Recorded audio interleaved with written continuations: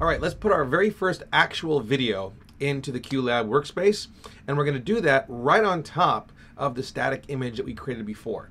Let's say you've been using a static backdrop and now is the time you want to add a video backdrop to bring some life to it. So let's do that right now. It's very simple.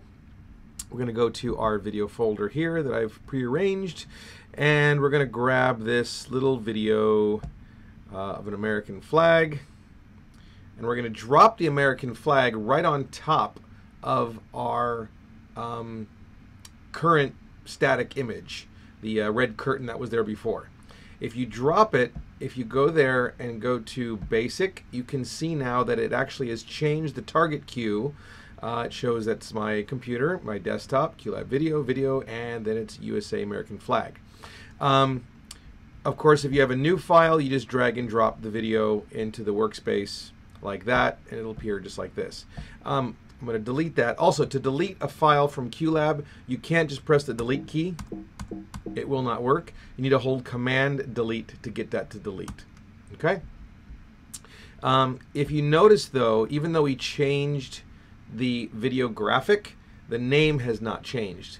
And that's because if the routine is called Gypsy Thread, and that's your video graphic for the back of it, just by changing the new video, it doesn't change the routine's name. So if you want to change it, you can just double click on it, hit delete, hit enter, and it'll put the new name right in there like that. Okay? Or you can rename it whatever you'd like. So now if we go and hit play, the American flag with all the fade cues and all that stuff has already come in exactly the way it did before, except it just stopped. And that's because that's all the video loop has. It plays for, I don't know, what is it? It'll tell you how many seconds it is right here. Looks like it plays for 10 seconds and then the video runs out. It's only a 10-second video. Now, when I first started, if I had an hour pre-show, I had to make a 1-hour video pre-show graphic because that was the only way you could do it. But now you do not need to do that because you can highlight this and you can go to time and loops right here, and you can hit infinite loop. And on infinite loop, it's going to loop forever.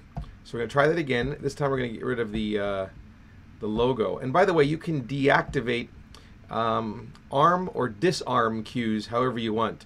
So let's say you have an effect, a logo that you do not want to use at this particular venue. Let's say it's a sponsor's logo. You don't want to use the logo with that particular show. You can just go there. You don't need to reprogram your show. You just need to go there and turn it off. That's it. I do that a lot for my voiceover cues to the stage staff. If I have multiple spotlights, they'll have spotlight cues in their ear, and I just go there and I turn off that individual cue. It's very, very easy to do. And then just click it back on the next time you need it. So if you go ahead and do this now, you'll see that the American flag has come in, and it's going to finish in just a few more seconds, and it should have ended, but it just looped over and over and over again until your entire pre-show has been running and you want to start the show. Now the fade outs happen exactly the same way as before. You fade out and stop however you'd like. So you hit fade out,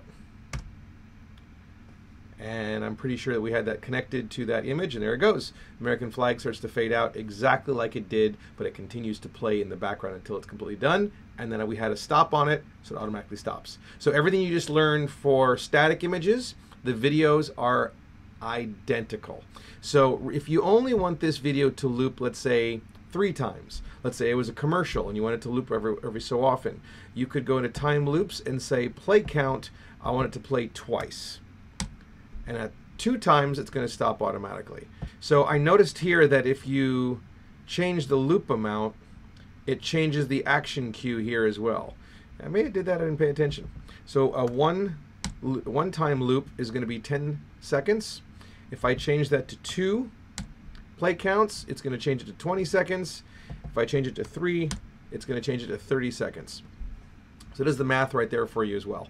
So and then obviously if you go into your group cue and you go into timeline, you'll be able to see where those 3 individual files, that one block right here is the first video, the second block is the video playing again, and the third block is it looping for the 3rd time. And if you change that to an infinite loop, it will look like this, because this is only going to play 1 time but can continue to loop.